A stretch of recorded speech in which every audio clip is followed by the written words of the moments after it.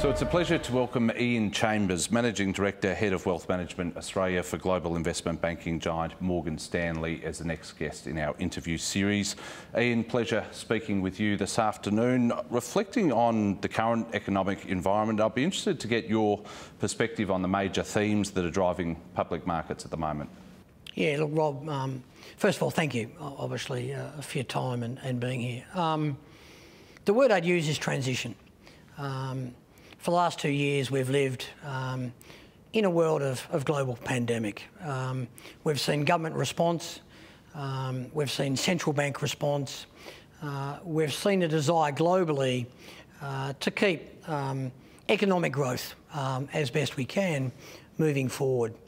I feel now we're in that period of transition. We've had some consequence of that. We've had inflation. And at the moment, I sense there's a little bit of tug of war going on around that transition. What does that look like? How permanent will inflation be? Inflation's a key theme. What will be government and central bank response to that? The initial moves by the central bank, and they're very public, is one of dealing with inflation around a genuine schedule over the next 18 months of interest rate rises.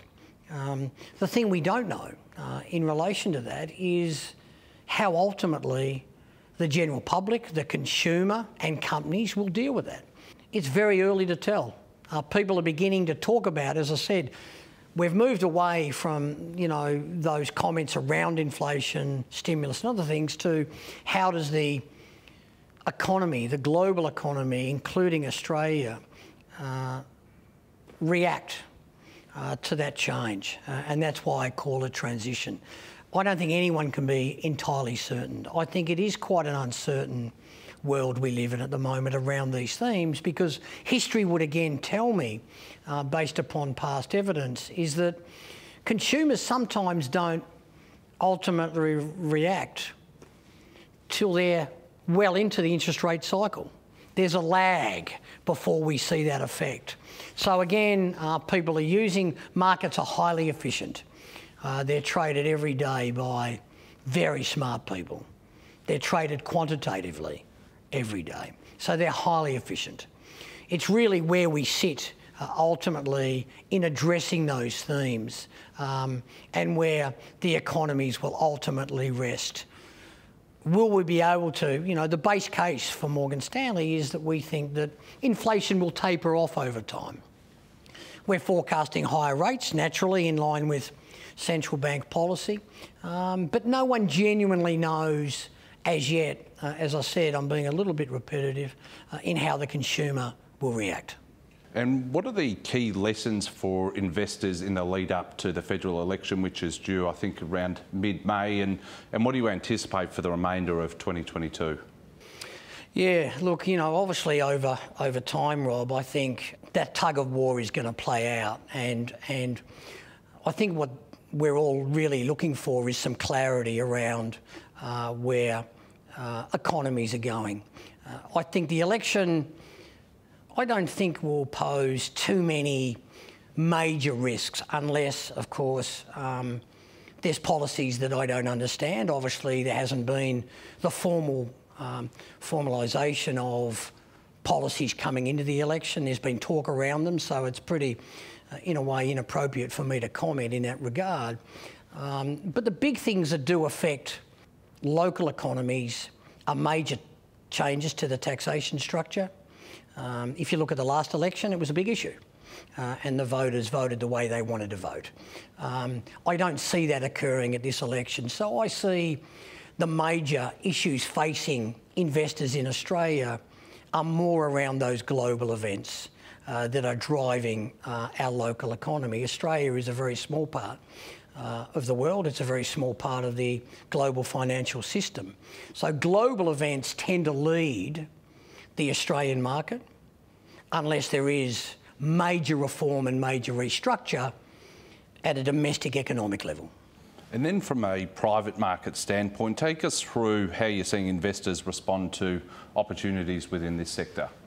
Yeah, look, the private markets or alternatives. Private markets are a part of alternatives, and private markets have grown enormously over the last 5 years. In the early days, and the initial integration of private equity funds into Australia was the ultra high net worth, the family office, and the institutional investor. But that's definitely expanding, and we're seeing across our client base greater and greater interest in private opportunities.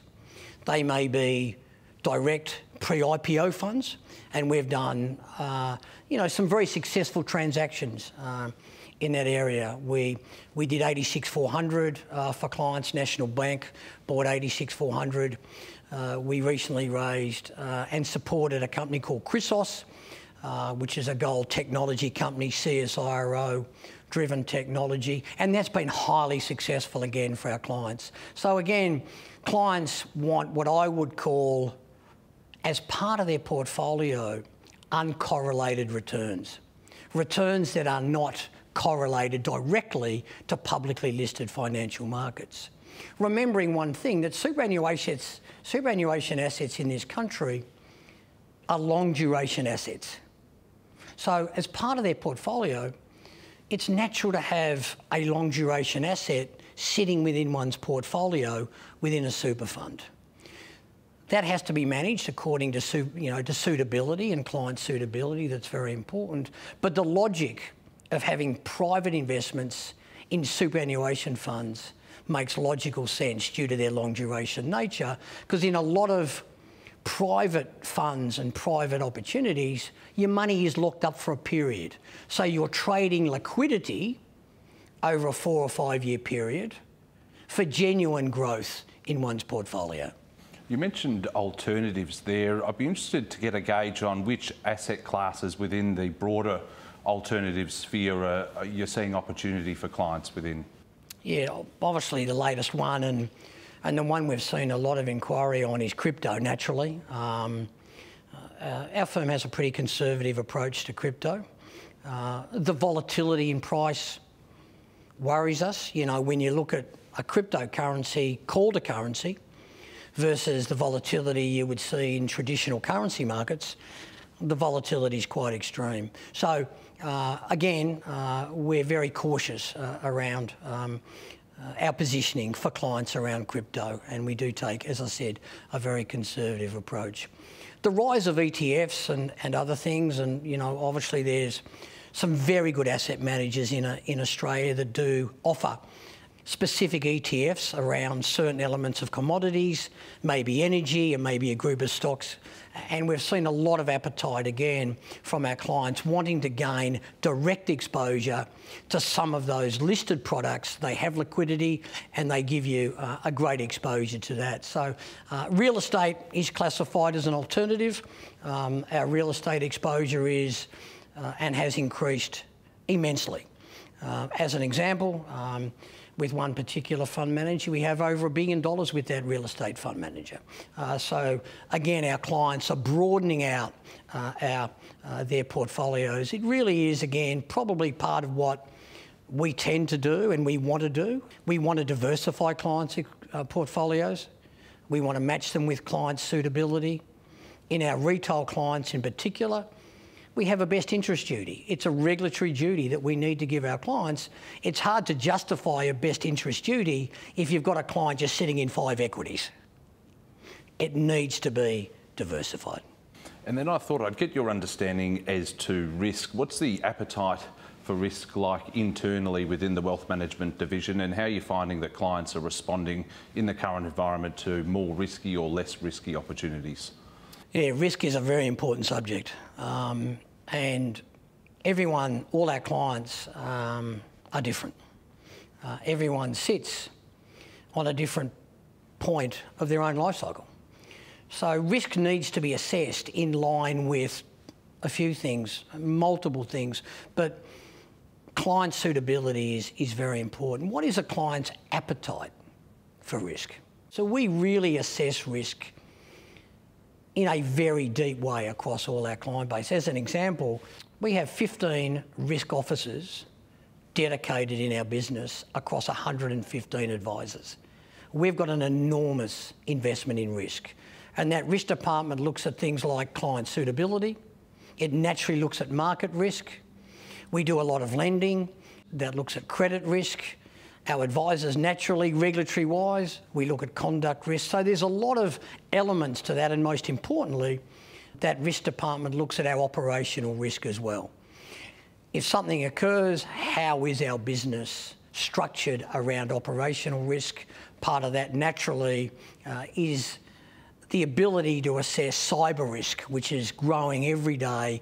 We're finding in our business the willingness to create fraud, the willingness to want to impersonate clients and people is becoming a big part of our business. So our emphasis on risk at that level is very high. And then on a broader scale, what do you see are the biggest issues or challenges facing Australia over the short to medium term? Look, I think macro-wise, when you look at our country, we seem to have got through COVID pretty well. Yes, obviously we're sitting on a large budget deficit that's going to take many years to work through, but we started in a strong position. Our balance sheet, if you like, relatively wise, is strong. We've also been the beneficiary of very strong terms of trade. You know, we've got an iron ore price of $160 a US tonne. We've got very strong broader commodities across our business. Obviously, we've got a trading partner in China that is, at the moment, you know, we're working through some challenges. I feel confident that Australia will work through those challenges. We have a good commitment in our wealth business to the Chinese community, and we value that relationship very, very highly. With regard to some broader risks across the economy, again, I see those, as I said a little bit earlier, I see those as being driven from offshore. The big question in my eyes around risks for everyone to face is that everyone's talked about this interest rate cycle rising, and in Australia, obviously, we're still committed to 10 basis points overnight still today, but how is the consumer genuinely going to feel, and the average Australian who owns a house with a mortgage, when there are 4 or 5 interest rate rises in? I don't think any of us know that. And that's the unknown. When you look back through history, the overnight cash rate, you know, is traded at 4 and 5 and 6%. Now, we're at 0.1. Now, if you change that cash rate to 300 basis points or 3%, the effect on mortgages is going to be enormous. And that's a risk. And I don't think the general public or the average Australian is thinking about that too closely at the moment. And that's a big unknown. If inflation continues and the central banks can't deal with inflation, and the other thing I observe about inflation as well is that the companies really haven't passed a lot of that on. They are, you know, if you look at the fertiliser industry and others, they're passing some of those price increases on. Fuel prices in certain industries are being passed on. The government's given the consumer massive tax relief for a period of time around excise, which I think is a good move for the consumer. But the consumer hasn't felt the pain. The companies really don't know themselves ultimately where their earnings are going to sit. So I think that's the risk. The risk is in the unknown, the psychological effect on how people are going to react into these price increases. And what we've seen in the past, and this is something I've learned over time, rate increases are absorbed for a period of time. They were absorbed in 2006, 7 and 8. They were absorbed in the period 87 through 90, but all of a sudden, at a point of time, comes a crunch when the consumer does react. And that's the unknown. At what point does that happen, or at what point that will happen? I'm not sure. Before we move on, I'd be interested to get an understanding of the Morgan Stanley Wealth Management team. As I understand it, the business now has some 113 advisors, $41 billion of funds under management operating right across Australia. Take us through the structure of this division and how it's grown under your leadership over the past 20 years. Yeah, no, it's a good point. Look, I've been running the wealth business since 2014. And I was lucky enough to, to run the institutional business from 98 through about 18. But the wealth business has gone through a complete reshaping. Steve Harker, a dear friend, came to me and said, "Look, Ian, post a management change, would you like to come down and run the wealth business?" I was delighted to do it. I thought it was a great opportunity, looking out into the future. But when I looked at the business, it was an old-fashioned business. It was stuck in, I would have thought, the early 90s, as distinct from, from really changing over a period of time. And that's no criticism, that's just the way it was. It was operating well and there were no issues. But we've completely, Rob, remodelled the wealth business. The client offering has changed dramatically. We've invested aggressively in what's needed for clients. The client offering, research, investment solutions, approved products, really increased as well the framework in which we manage our platforms. We have a business across both retail clients and wholesale clients, so we cover both spectrums. We run two platforms. We run a specific retail platform for our retail clients and a specific high net worth global platform for our sophisticated and professional investors. We feel that, again, you need to provide an offering specific to the client demographic you want to service. So the offerings are different. But the business, in relation to the management team, for instance, that runs the business, call it 80 people, the whole business has 290 people in it. We basically started again with the management team. The management team has completely been replaced with Morgan Stanley culture and values, and that was one of the things we really wanted to establish in the business, is to build the Morgan Stanley culture, build values that people can be proud of, values that clients can be proud of when they're interacting as clients of our business. Because at the end of the day, you don't have a business without any clients. We run very quickly 7 specific areas within our wealth management business. We've got our COO office that looks at governance, operating aspects of our business, also does a range of work with regard to specific projects.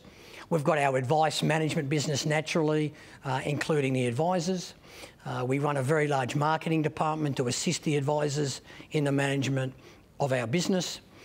We run an investment solutions team of nearly 20 people now, and their job is to create bespoke and opportunities specifically for our clients. Primarily more focused on our sophisticated clients than our retail clients and family offices, but a very, very bespoke offering within our investment solutions team. We run a specific non-for-profit business in our business, and that's dedicated to the servicing and provision of the not-for-profit sector in Australia. And then finally, we run BU Risk, which I talked about. 15 people managing the risk of clients and the business broadly. I thought we'd briefly explore your background. You grew up in Melbourne and attended Haileybury College, as I mentioned in the opening. Take me through those formative years of your life, if you could, specifically your interests in both football and cricket, which I understand both sports you were very talented in. Yeah, talent's relative, obviously. I wouldn't sort of definitely put myself out to be an elite sportsman, that's for sure. And many people will know that who's played golf with me, I can assure you. Look, my parents, interesting enough, it's funny how you grow up. I'd classify my parents in those days, as many parents were, look, loving parents, but hands off. So yeah, they weren't that involved. A classic example would be on a Sunday, you'd go out with a group of mates on your bike, you'd leave home at about 9 o'clock, you'd say goodbye to your mum, and mum would just say, be home before dinner. That's how it was. No mobile phones. Importantly for a lot of parents, no tracking devices of their kids, which I see a lot of today. Very different world. But what that did create, Rob, was independence, which I think is very important. You weren't under the microscope the whole time, and you're out on your own making decisions. So I think it was very healthy. It was a different world, and I respect the challenges that the world faces now, but it was a very simple world. Look, I had a fabulous time, as I said. Bo Morris boy. Look, I'm a and people who know me, I'm highly competitive. Shockingly competitive. And one thing children have actually brought me is actually the need to manage that competitiveness, which is a good thing, actually. But, you know, that played out in my sport. You know, my father played first-class cricket for Victoria. He was involved in the Victorian cricket side for many years. My grandfather, who was alive when I was in those formative years, he played then VFL football for both Geelong. He played in the Geelong First Premiership side in 1925. He also wore the big V that most people would know in Victoria. So I came from a very sporting family, and I had that, you know, that natural competitive instinct built into me. As I understand it, you enrolled in a Bachelor of Business degree at RMIT University, graduating in 1982. What prompted the interest in business, and where did you see your future heading at that early part of your career? Yeah, no, it's a good question. Funny enough, actually, when I was, you know, probably in my early teens, my father, who had some relationships in the finance industry, just, you know, through friends, bought a couple of shares and put them in my name. Cadbury Schweppes, I remember. Herald and Weekly Times was the other one. I remember them vividly. And I liked them. I watched them in the newspapers every day. And funny enough, when, you know, I remember asking my father, where do I see these? And he'd point me to the Herald Sun that had the, you know, the shares in the column, and I'd watch them every day. And then I began to look at these other companies that were sitting there, and I used to watch the plus and minuses each day, shares going up, shares going down. And the ones that interested me were the ones, of course, with the pluses, not the minuses. So I gained an interest and I liked it, and it was something that always interested me. And from my mother's side, you know, they ran some businesses. So, you know, my mother's family and her extended family, you know, ran some quite successful businesses. So, you know, there was always that element around discussion around business at the dinner table or in other areas. And upon graduation, what were some of those early positions you held? Were they in business? Were they in banking and finance? Take us through, say, that early to mid-1980s period of your life. Yeah, no, when I left uni, it was quite interesting, actually. When I left uni, and a very good friend of mine, actually, in Melbourne, his name's Graham Billings, and he interviewed me. Funny enough, he's an old Haileybury boy as well. And funny enough, he was the interview person for Coopers and Lybrand. So I knew Graham and Graham knew me, and it wasn't difficult to get a job at Coopers and Lybrand, so I fell into that job, and I must say it was a fantastic experience. Coopers and Lybrand in those days was an outstanding firm. It was run by a leader, a late leader called Ross Heron. He was a very, very good businessman, and he took me under his wing, and as did Graham, and I was part of their audit division. And the thing that I really enjoyed is I saw a vast, different array of companies. The great thing about an auditor is it gets you an entree into understanding, the true understanding of industry and the true understanding of how companies operate. Breaking down their unit cost. You know, I did the audit of firms like Philip Morris, who were then listed in Australia. They're now not listed. I did a range of insurance companies, and I got to know investment managers and other things, and we'd chat. When I was doing those auditing assignments, I can remember doing an audit of Guardian Assurance, and I chatted very, very at length to their investment manager. I spent time in their safe, counting scripts, as auditors do. You get to know what's doing, but I found that period of time incredibly valuable because the learning and understanding of companies and economies is vitally important in financial markets. If you don't understand companies and you don't understand economies, it's very difficult, really, to have credibility in financial markets. So I used that time at Coopers as a platform. So by 1992, you joined ABN Amro in the position of Head of Equity Distribution, a role you held for some 6 years. Walk us through what this role entailed in a day-to-day context and what the prevailing market conditions were like in the 90s. Obviously, there was significant volatility and turbulence. Yeah, a lot of change in the 90s. I'd spent time at Deutsche Bank before that. It was called Bain & Company then, and I was within the institutional business, and I started originally at BZW. A really good person, Steve Crane, hired me to help build their Melbourne office. The Melbourne office needed building, and I set about building that office. But the 90s was an extraordinary period. Started pretty close on, obviously, with the recession in Australia. We had the breakdown of the Soviet Union in 91. You had genuinely the advent of globalisation. As an example, China at the time, in 1990, was 2% of the world's manufacturing output. By the end of that decade, in 2000, they were 7%. So China was really beginning to extend its position in the world, and of course that had very positive, ultimately positive ramifications for Australia through our iron ore industry and others that others developed.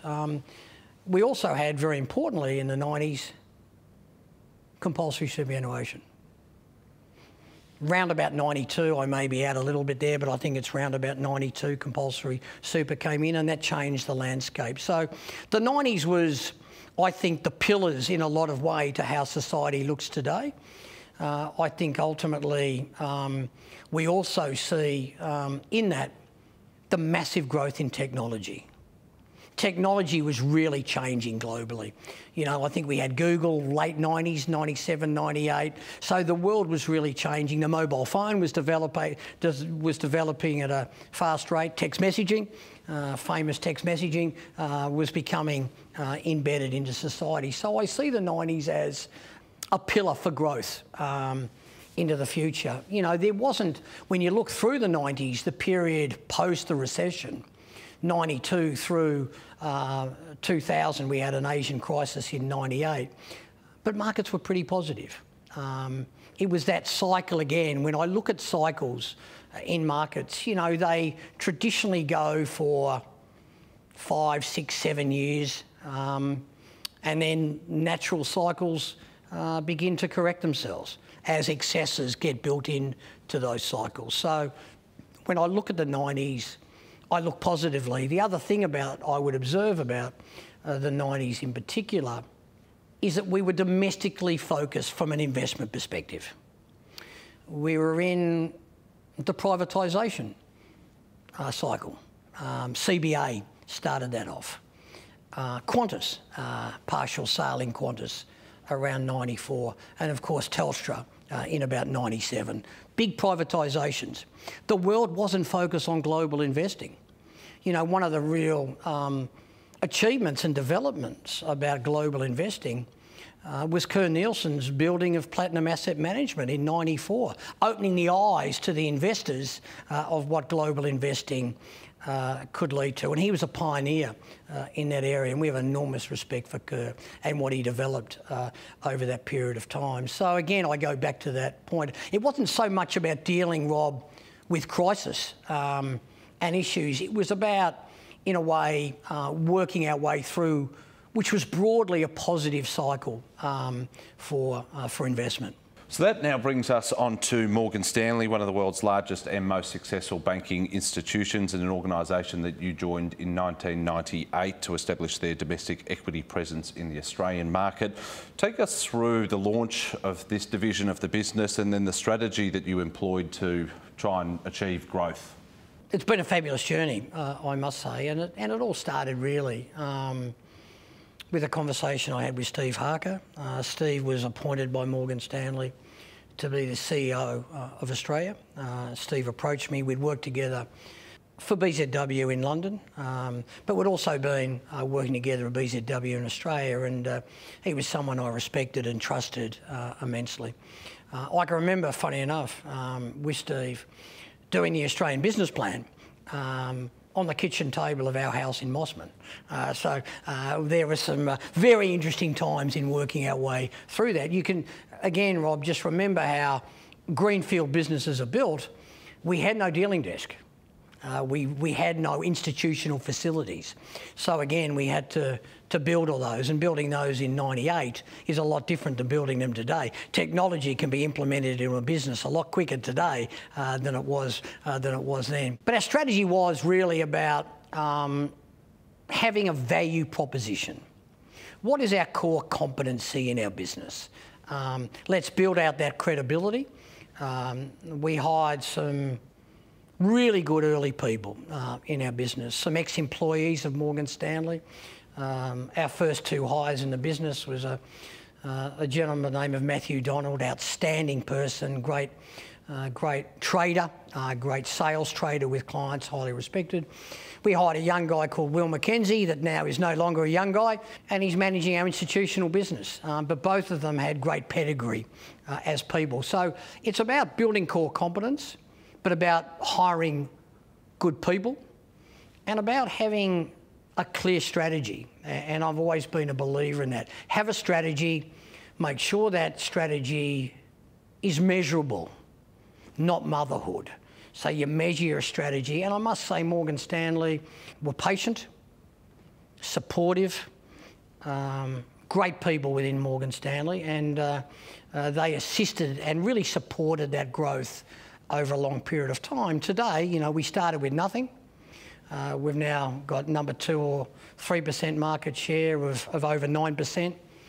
In fairness, no other firm has done it this way. There's a couple trying now, and they're full of good people. So we'll wait and see how that ends. But you know, we faced again, the one thing about institutional businesses, they're highly competitive. The competition does not rest. And that suited me. I enjoyed that. Going back to that background, I love the competition, so that didn't worry me. I'm not preoccupied by the competition. I'm more worried about us.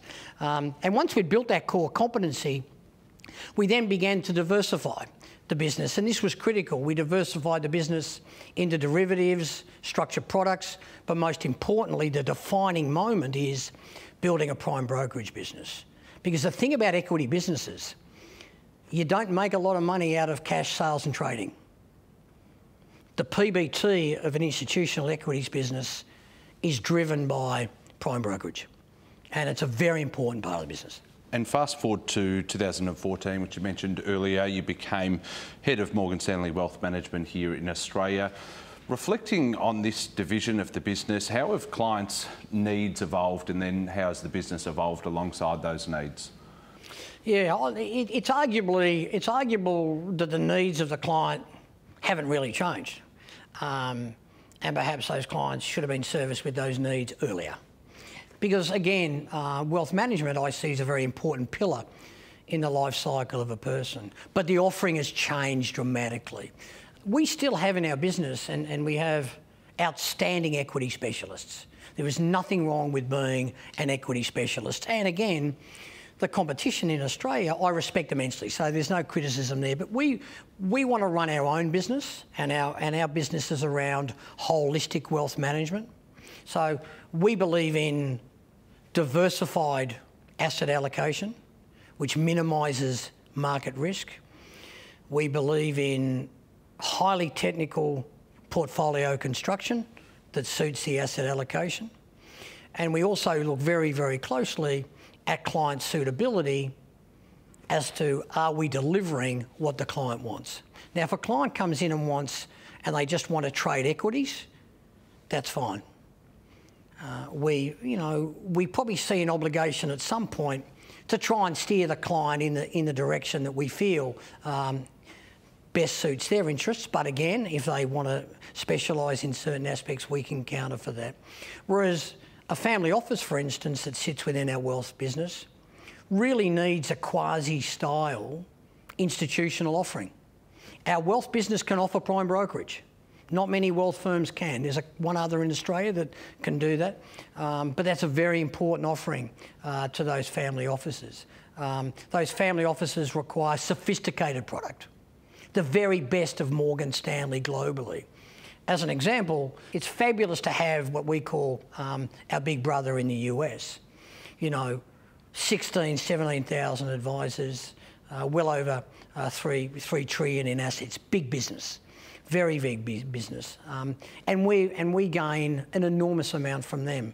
As an example, they have this large team that sits within their CIO's office and investment management that specialises in alternatives as well.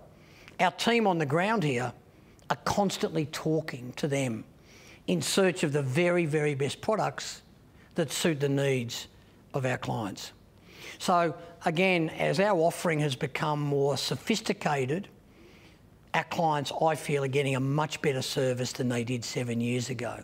And that evolution around what I call holistic wealth management is very important. If I recall correctly, this particular division of Morgan Stanley is growing here in Australia by about 500 to 700 new clients per year. What's driving that growth? Has the profile changed at all? Look, our profile has changed, clearly. You know, when I started in wealth management, as an example, in 2014, we had this global platform that we called our PWM platform, but it wasn't really suited to Australia. For instance, it didn't even recognise franking credits in those days. Well, sophisticated client, no franking credits, pretty hard in a way to justify at that time. It didn't have the ability to invest in Australian mutual funds. So first of all, what we had to do was build out our infrastructure, and this has been our approach to the business, a bit like our institutional business. Build our core capability. Spend time investing in the core capability of the business before you start delivering it to clients. So the period 14 through 17 was genuine reshaping of the business. Investing in platform, investing in teams, restructuring the management style. And from 2018 to today, it's now about leveraging that capability, that operating leverage, leveraging that fixed cost we've put into the business, and helping, most importantly, our advisors in winning new business. So it's a long-winded way, Rob, of answering your question. It's a combination of winning market share and having Australia begin to understand Morgan Stanley in a better way. We're not a firm, we're a conservative firm with our culture as well. We don't beat our chest out everywhere. We're very different than that. You mentioned advisors there. Mid last year it was announced that for the 4th year in a row, Morgan Stanley Financial Advisors recognised in the well-regarded Barron's list of the top 100 financial advisors, with I think 20 representatives of Morgan Stanley included in that top 100 list, which is obviously an extraordinary achievement. I'd be interested to hear your view as to how you've attracted that level of talent to the business and what makes a good financial advisor. Look, we are proud of our advisors. I feel they do an outstanding job. I have an enormous amount of respect for them. It's a tough job. If it was that easy, Rob, you and me would be home, you and me would be at home just trading markets. It ain't that easy. It's a tough job, and I respect them immensely. They work hard, they work long hours, they care about their job. Yes, we did have to reshape the network, and I think pound for pound, I'm a bit biased, obviously, being at Morgan Stanley, but I feel we have the best network in the country for what we do. Other networks are larger, and I respect those domestic firms, but in what we do, and I think Barron's is very much a reflection, I think, on how I see our network as being the leader in that. Are there any other growth sectors or opportunities you're seeing at a macro level? You know, we're very committed to ESG. Our previous head of research, Nathan Lim, we hired from Australian Ethical. He's just recently taken on a very large job in Asia for Morgan Stanley. So he was a real leader in that field. Alex Ventelon, our new head of research, is still committed very much to providing necessary screens. We've got some specialised portfolios that we deliver for clients. Some of our large philanthropic clients, for instance, demand, and correctly demand, mind you, certain screens to be overlaid in portfolios so they're getting the correct ESG coverage. We provide that. We do research on ESG funds. So we've got a very, very big commitment to ESG across the business. I see it as only growing. Mining companies are beginning to adjust. You look at what's occurring in the energy space, mining companies are beginning to adjust, and some of those companies that are developing ESG profiles and new technologies, you know, have to be applauded. One of the most fundamental issues dominating discussion at a board and executive level throughout corporate Australia and throughout the world at the moment is diversity. I know it's something that you're passionate about. Why is it so important to you, and how's it being implemented here at Morgan Stanley? Yeah, no, it's a good question and a very topical one. Diversity is very important to Morgan Stanley. Morgan Stanley has 5 core values across its business globally. The commitment to diversity and inclusion is very important to our firm. It's very important to our senior management in the US, including our CEO, James Gorman, and it's important to us in Australia. Our business, across its 290-odd employees, has at the moment slightly in excess of 40% gender diversity. You've now been at Morgan Stanley for some 23 years. Reflecting on that period, what have been your biggest achievements and what are the key lessons that you've learned? Oh, look, the achievements have been primarily team orientated. It's about we, not me. Yeah, look, that's a cliche, but it's the people that deliver the performance. So to all those institutional people who've built the business, and now led by Will McKenzie, doing an outstanding job, full credit to them. We set the course. We maybe, you know, I'm a great believer in positioning the business strategically. Very important. But again, that strategic vision has to be achievable. Yeah, no point chasing, I use this phrase a bit and people have heard me say, no point chasing a mirage. It doesn't work. You need to be a combination of strategic and practical, operating within your business. And that's how we think about our business, and that's been part of the driver. Some of the lessons learned, be resilient. It's an often used word. I'm not sure, it's an often used word, but I'm not sure how often it's actually dealt with properly. But it's tough. You know, building an organic business takes time. You know, if you think you can build an organic business in 3 years, you're dreaming. It took Morgan Stanley probably 10 to 15 years to build the institutional business they want. By 2010, it was in good shape. From 98 to 2010, it was in good shape. From 2010 to 2022, it's an outstanding business. It really is a good business. It's changed, again, changed with the times. Some of the personal lessons I've learnt are a few things, and even I do this at times. Listening is way more important than speaking. I'll tell you a funny story. In the early days in stockbroking, I was lucky enough to have 2 really good mentors, very senior people. Jeff Dewar, who was National Mutual CIO at the time, Barry Laws, who was the CEO of Colonial and then went to a smaller firm for Equity Life. I remember ringing up Barry one day, he's a fabulous guy, Barry, and I said, how am I going? Yeah, I want feedback, you know, I want feedback. And he said, do you really want feedback? I said, I want feedback. He said, Ian, your service is rubbish. I said, why is it rubbish? And he went through a whole lot, you know, from a senior CIO, he gave me the blueprint on what he wanted. And Jeff Dewar, who was a dear friend, did the same thing. So again, don't be frightened of feedback. A lot of young people get defensive. That's one of the lessons I've learned. You are never good enough or big enough to take feedback from people, and I learned valuable lessons in that. The second thing I'd say is that this industry, very rare. People do $100 million deals every day in the stock market on the phone. There's no contract. It's just, you know, firms obviously have tapes that give you some protection, but trust across wealth management with clients and across institutional clients is imperative. And the one thing I would give anyone advice on is never trade your integrity. I've seen people trade their integrity. I've experienced it. I just turn away because this industry works on that integrity. And that's one thing that I would say to everyone in our industry. In closing out our discussion, where do you see wealth management heading as an industry? And the second part of that is, what does the next 5 or 10 years look like for Ian Chambers? Look, in terms of the industry, I'm very bullish the wealth industry. Australia, via heritage and via its original landowners that we respect immensely, is an old country. But from a wealth perspective, we're very young. You know, we haven't been creating wealth in this country for a long period because we've had quite a small population. Large landscape, small population.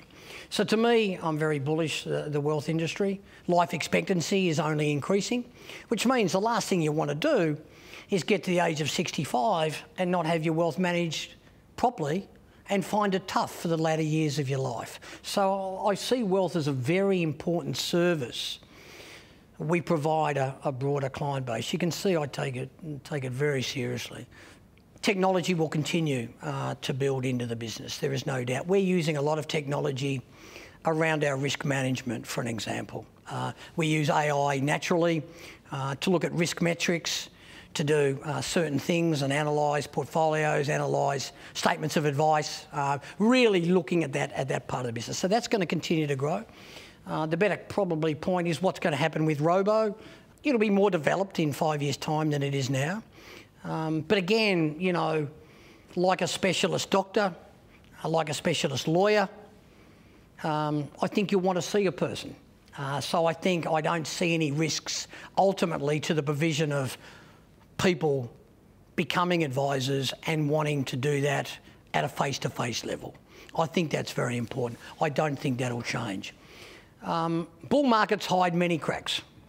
And I think the true test of our industry will be when markets turn down, and markets ultimately at some point will turn down. So I see an industry cutting to the point, growing, service offering becoming more sophisticated, technology being built into more and more businesses, and clients really beginning to question, particularly a bull market, what they're ultimately getting. Ian Chambers, Managing Director of Morgan Stanley Wealth Management Australia. Fantastic insights, and it's been an absolute pleasure speaking with you this afternoon. Look forward to the future. Thanks for your time. Yeah, delighted, Rob, and look, thank you for the opportunity. Greatly appreciate it.